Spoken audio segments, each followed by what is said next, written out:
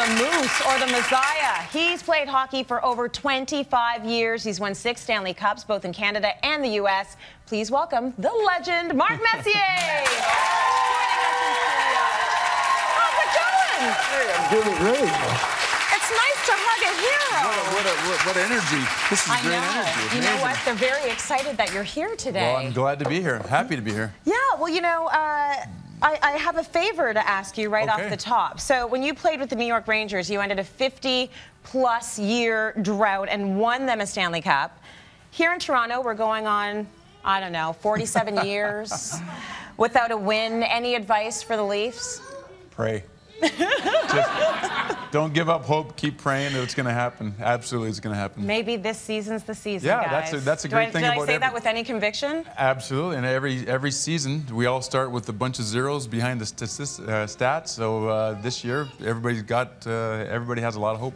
That's right. It's anybody's game. You've been entertaining hockey fans for over 3 decades, and the way that people watch hockey now has really changed a lot. You know, back in the day, everyone sat around their television sets. They watched the game together. Now people are on the go. It's a 24-cycle day. People are super busy.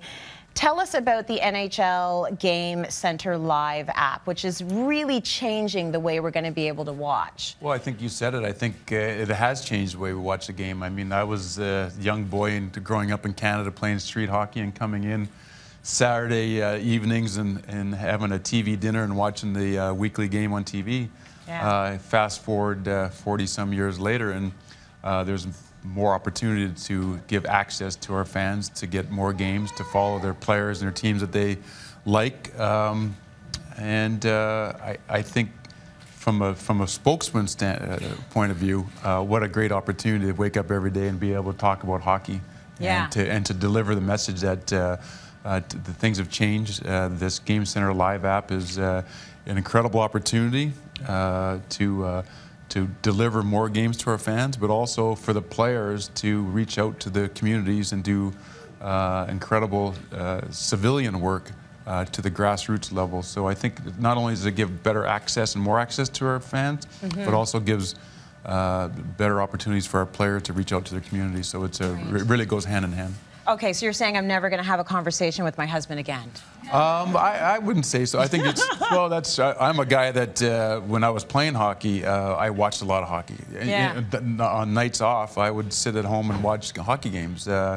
Since I've been retired, I still watch hockey. So you're right. Once I think what's the clock down going now? 35 days till a puck drop now, or something like that. We're almost there. It's just around the corner. And so with this app, I mean, you can watch the Stanley Cup playoffs, the finals, the Winter Classic, the All-Star Game, much more. And that's really what's new. So what's great also is that Rogers Data wireless and internet customers get a free subscription. So that's cool. You can get right in there, try it out, see how you like it, test it, and that's until December 31st of this year.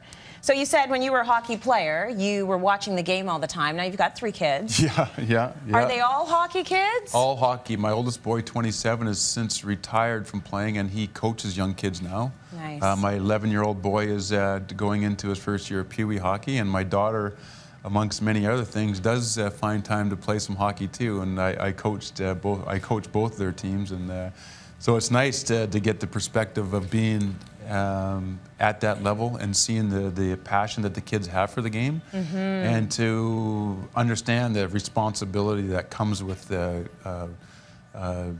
being a part of these young children's lives. And I think oftentimes that level there, we mistake the word from coaching to teaching, and I think it's more about teaching and mentoring at that young age. So it's a big responsibility, but I love it. Absolutely. I want to talk a little bit about your charity work, since you talk about having that passion and giving back. Grow the Game and the Messier Project, what are these charities about? Well, the Grow the Game campaign is with the NHL, a collaboration between the NHL and Bauer.